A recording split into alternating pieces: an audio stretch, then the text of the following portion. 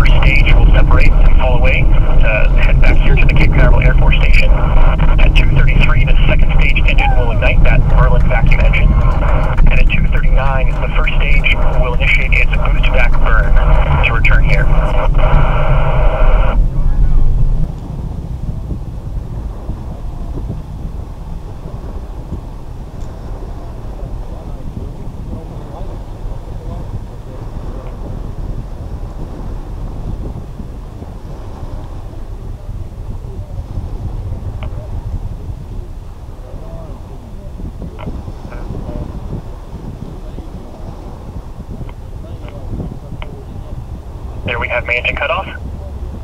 Pico. Stage separation confirmed. And confirmed first stage step. Stage 1 boost back as our ignition. There we have a boost back burn.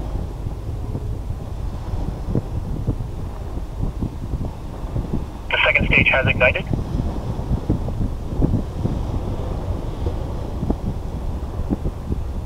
The first stage's main objective is really to get the Dragon spacecraft out of the atmosphere, which it has succeeded in doing. The second stage is now into its mission to deliver the Dragon into its specific orbit.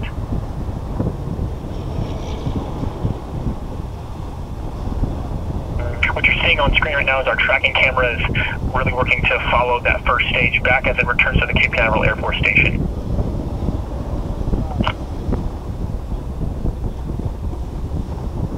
Stage 1 boost back shutdown. So the boost back burn is complete. There are at least a couple more burns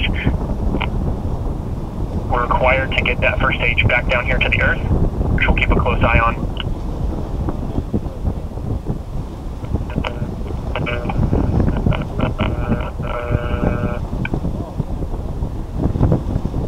Stage 2 is following the nominal trajectory. You guys have a signal that's from here though. Which is a great call. The second stage there, nominal trajectory, and there you can see on screen that is a view looking at the engine for the second stage.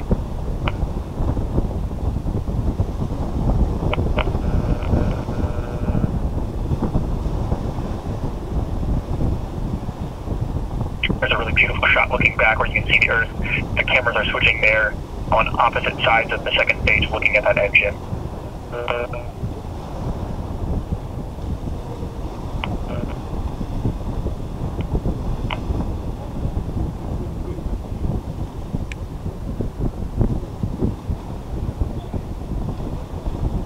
So just a quick look at the actions that are coming up. We have a few more minutes of the second stage burning, and then it will shut down, and then we'll see spacecraft separation, and then a moment or two later we will see the solar arrays on the Dragon follow a nominal trajectory.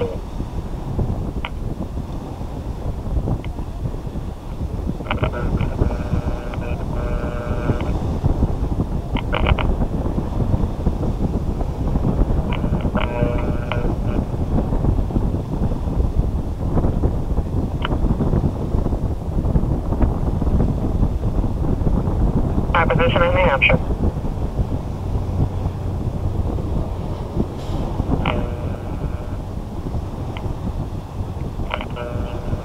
So as you're seeing, again, everything so far proceeding as expected, what we refer to as nominal, which is everything we would like to see today. But there's still a good bit of work yet to be done, but a lot under our belt. So Daryl, we're going to actually go back to you, and this is going to be me signing off from the Mission Director Center. Thanks for being with me, and we'll see you next time. Joshua Santora, live in the Mission Control Center. Thank you for taking us through the launch. And as the rocket continues to fall now, we are now going to switch gears and monitor the Dragon spacecraft's journey to the International Space Station, but also get this exciting moment for this mission, and that's the return of SpaceX's booster to landing zone 1, which is just about 10 miles to the southeast of where I am located here at the Kennedy Space Center. Let's bring in Alex Siegel of SpaceX back in. He's out in California at the company's headquarters to show us the landing and talk about reflying that Dragon spacecraft. Alex.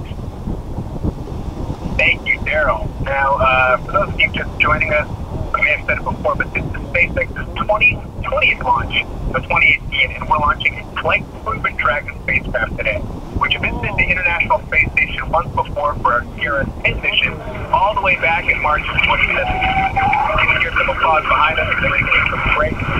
Both Falcon 9 and Dragon were designed with pre-flight in mind, so the vehicle hardware is built to support multiple missions with minimal refurbishment in between. And while this Dragon has flown once before, the booster we're flying today is actually brand new. And in just a few moments, we'll be bringing that first stage back to land at landing zone 1 at Cape Canaveral so that it can fly again on future missions. Now, in order to make its way back to the landing zone, the first stage executes a series of 3 burns. The first is a boost back burn, which helps slow the rocket down horizontally.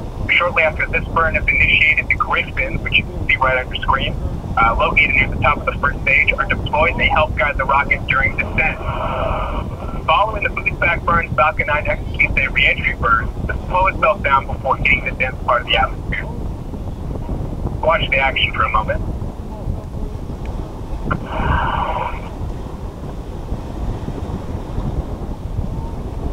So right now we're looking at the second stage, and you're looking at that MVAC-D engine, which is our Merlin vacuum engine that only operates in space.